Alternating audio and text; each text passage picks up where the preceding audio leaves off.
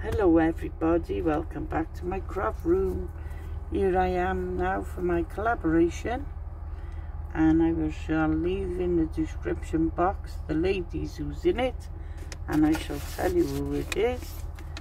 And it is Dabbling with Crafts, the Crafting Diva, Lisa, Christine Cards and Things, and myself, all on YouTube, and Sanjay on Facebook. Please go and check these ladies out.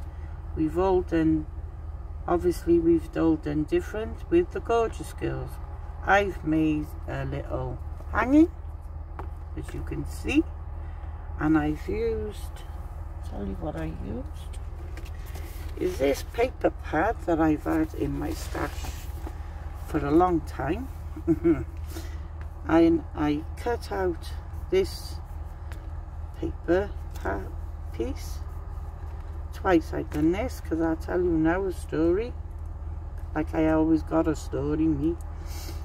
I cut out this paper, and it was this little mushroom here, and I cut that out, stuck it on the paper. Then I cut out another piece of paper off there. I fussy cut it out,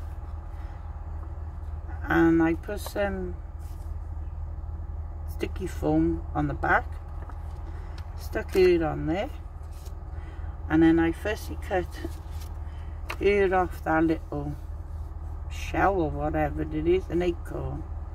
I fussy cut it off and I stuck it on there. And then I cut the little mushroom from off the side and I stuck that on there. And then I put some glossy accents on the mushrooms, and I think it's, oh, it might be dry now. Yeah, it's dry. On the mushrooms, and I put it on there to dry, and everything on the top shelf fell and smudged all that. So I had to restart it. So I had to get another chipboard piece,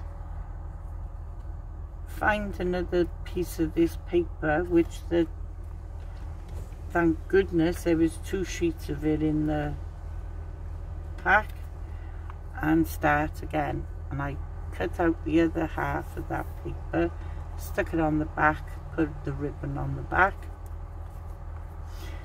and done it all again. So I've done it twice. So, and then I stuck on Just For You, and I glossy accents the mushrooms again, but I made sure it was out of the way, so if anything fell, it would fall on that. But I sat in here while it was drying, and I think they've come out cute. And I stuck that bling on the top, and I put glossy accents on the flowers going around there, and the little butterfly as well, and I glossy accents their little flowers on their hair, and I think that came out really cute, to be honest. But the little page that these were on, there was a few left, so I just cut around it, so they'll go in my stash for something else now. See, good job they were dry. I'm so accident prone, me. And they will go on in my box for something else.